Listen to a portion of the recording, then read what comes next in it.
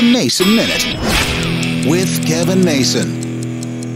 Yesterday I was talking about apple cider, which then got me thinking about another one of my fall-time apple favorites, apple butter. I don't remember the first time I ever had apple butter. I remember back in college we used to have an apple butter festival where people would come in and make homemade apple butter. Now I even like the little packets from Smucker's when you get those sometimes at a restaurant. You can sometimes get it at Cracker Barrel and things like that. But until recently I didn't even know what apple butter was made of. I mean, I knew apples, but was it really apples and butter? Of course there is no butter in apple butter. Cinnamon, cloves, nutmeg, allspice, all kind of warmed together with the apples and simmered for a long time over a low heat. I don't have it very often anymore. I try to stay away from those things that I like too much that could be bad for me. And apple butter, while tasty, isn't necessarily the most healthy thing in the world. But a little apple butter this time of year kind of warms you right up. Even if it's not warm, even if it's just fresh out of the refrigerator, it still doesn't matter. Apple butter makes me think fall. And while we've got rain here today, it's not that cold, but the cold weather's just around the corner. At least I hope it is.